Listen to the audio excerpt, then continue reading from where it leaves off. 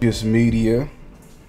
So I've been seeing it online today, and I seen some people say it's a rumor, but hey, according to Boxing News 24, Terrance Crawford has been stripped of the IBF belt at welterweight. Jaronennis is the new champion.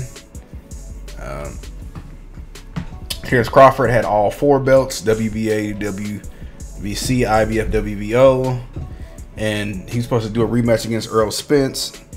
And they've been going back and forth. I mean, you had rumors that it was at 147, but then they both said they would fight at 154.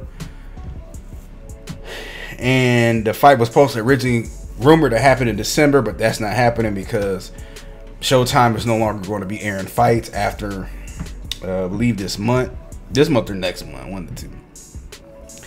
And you know, Terrance Crawford, he got all these belts on hold, and I guess the IBF said, well, shoot, since y'all finna fight at 154, we're gonna take that 147 IBF belt, and now they gave it to Jaronennis. So a couple of things. Number one, let me shout out the Boots. I don't think Terrance Crawford ducked Boots. Terrance Crawford is only going to fight people like a Errol Spence or a Jermell Charlo for undisputed or several belts. I mean, with Boots, he really don't have nothing to gain from it, honestly.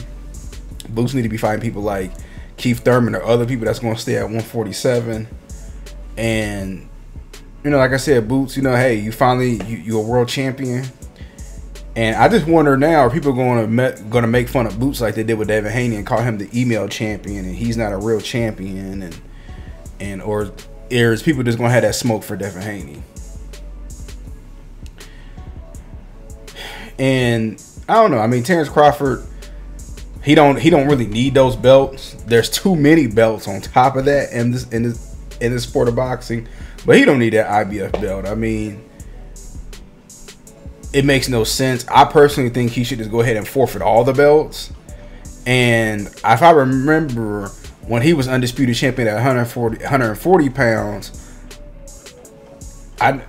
one of them belts stripped him. I can't remember if it was I can't remember which belt. It was either IBF or maybe WBO. If y'all remember, put it in the chat. But as soon as he won all the belts, they were trying to make him fight mandatories and everything. Then he ended up giving up the belts and moving to heavyweight, welterweight.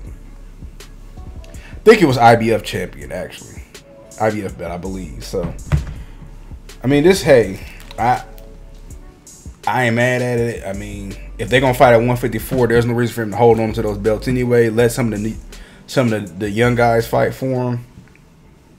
Maybe Keith Thurman and Boots Ennis can fight for the IBF belt at 147, and it'd be Boots' first title defending the belt. But yeah, this is my quick thought on it. I'll go more in detail as the story comes out. What y'all think?